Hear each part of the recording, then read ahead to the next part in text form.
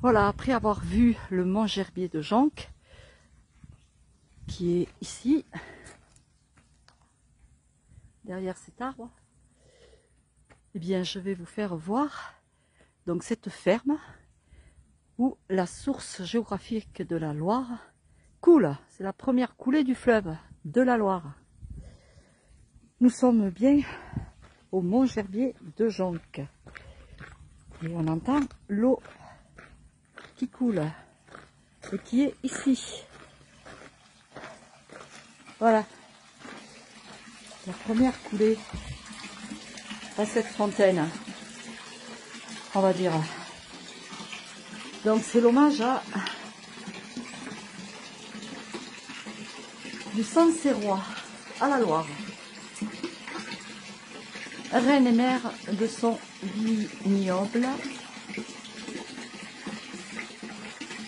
Je vous le laisse lire. Voilà, donc ici c'est la première source. Alors maintenant on dit qu'il y a 3 sources qui forment la Loire, mais moi personnellement j'ai toujours vu celle-ci couler. Et cela fait quelques années. Voilà, le magasin est fermé puisqu'il est 17h30 bien passé. Tout le monde arrive. Bonjour.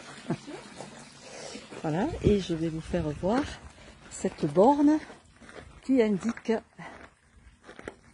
Sainte-Eulalie, Mont Gerbier de Jonc, 1551 mètres, et qui va jusqu'à Saint-Nazaire, qui fait donc 1020 km.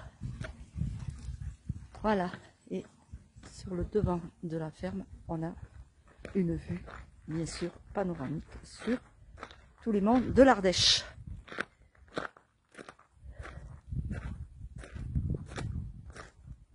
Tous les sucs. Voilà la Loire qui part ici, qui vient là.